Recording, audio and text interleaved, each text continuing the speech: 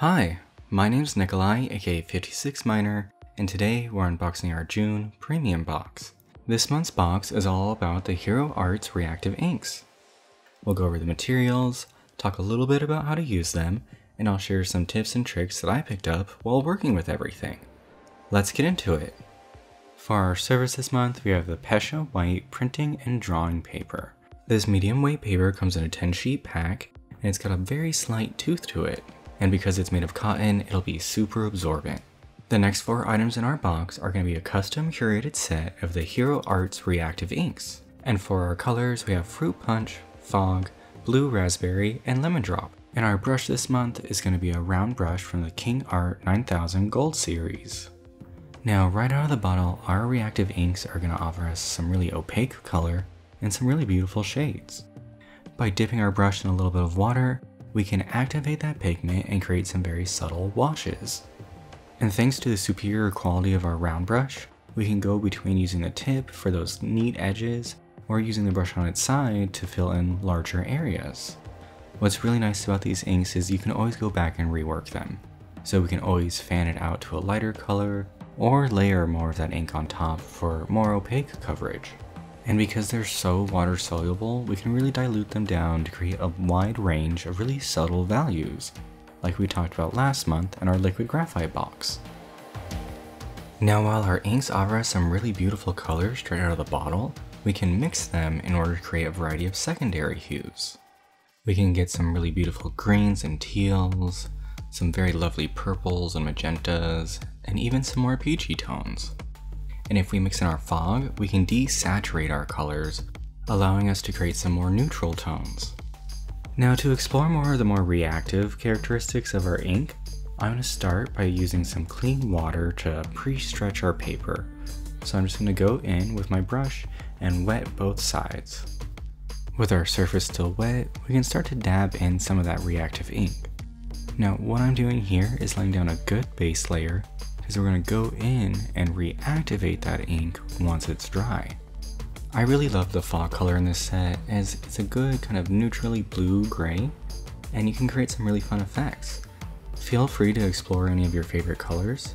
I'm more partial to the blue-purple spectrum, so I'm just kind of exploring some different hues while laying down that base layer. And you can always go in and layer more reactive inks on top of your base layer. This kind of creates a marbling effect. And our reactive inks are going to dry to a slightly lighter color, so don't worry about going too dark. Now, once our paper is fully dry, we can really start to dive into those reactive techniques. Taking our brush after it's been dipped in a bit of water, we can tap on the furlough, which will give us some medium-sized drops. Or we can flick the top of our brush, which will give us more of a directional splash. And of course, we can use our brush as we typically would, just using the water. Now, the more water we allow to sit on that surface, the more those pigments are going to react and lift. So our reactive ink is going to activate with water. So because I'm going in with only a slightly wet brush, we'll get some reaction, but not too much. If we go in with larger dots of water, that's really what's going to lift that pigment and allow us to explore those reactive techniques. While our paper dries, let's grab the next item in this month's box, the SketchBox Signature White Gel Pen. Now, a gel pen is a great tool for any artist, and we're really proud of the one that we've made you. With our paper fully dry, we can see the fun texture effects that the reactive ink gave us, and we can shift this into more of a galaxy theme. So here, I'm going to focus on Orion, starting with the stars that make up that constellation, and then connecting them with a line. Now, we can really supercharge those whites by allowing them to dry just a little bit before going back in and layering them again. Try creating your own galaxy piece featuring your favorite constellation this month. And as a final step on this little galaxy piece of ours, I'll go in and add a few shine marks to help balance out the composition. Let's grab the final item in this month's box, the 0.5mm Copic Multi-Liner in pink. Now, fine liners are great for outlines and line work because they offer us a consistent mark regardless of how we hold the pen. And while pens aren't always seen as the most value-based medium because we typically think of outlines for them, we can use them as a value-based medium by condensing the spacing between our lines. It kind of creates an illusion that we have value and form. They're great for repetitive elements, cross-hatching, and we can add a little bit more life and organic nature to our pen by bending our lines a bit. And if you're the patient type, they're also great for pointillism, which is when we build value by making a series of small dots and reducing the space between those dots to imply value. While pointillism does take a bit more time than other drawing methods, you can get some fun effects if you stick with it. Now that we have a good understanding of our materials, let's do something a bit more complex. For this, I'm going to take our pencil from our April Pantone box and use it to sketch out my initial concept. So this month, I'm going to take some inspiration from our prompt, Sweet Treat, and do an illustration of some strawberries. And while I'm sketching, I'm going to try and reduce everything down to its basic shapes, just like we talked about in April. Make sure not to rush when you're working on your initial sketch, as this is really where you're doing a lot of the troubleshooting with whatever you're depicting. Once I'm happy with my sketch, I'll go in with a Copic multiliner and start to work on the line art. And for this, I'm going to use a combination of solid and broken lines, that way it doesn't flatten out my drawing. And then for a texture detail, I'll go in and start to draw in a few seeds around my background strawberry, primarily focusing on the edges to increase that sense of form. With my line art complete, I can go in and start to paint my strawberries.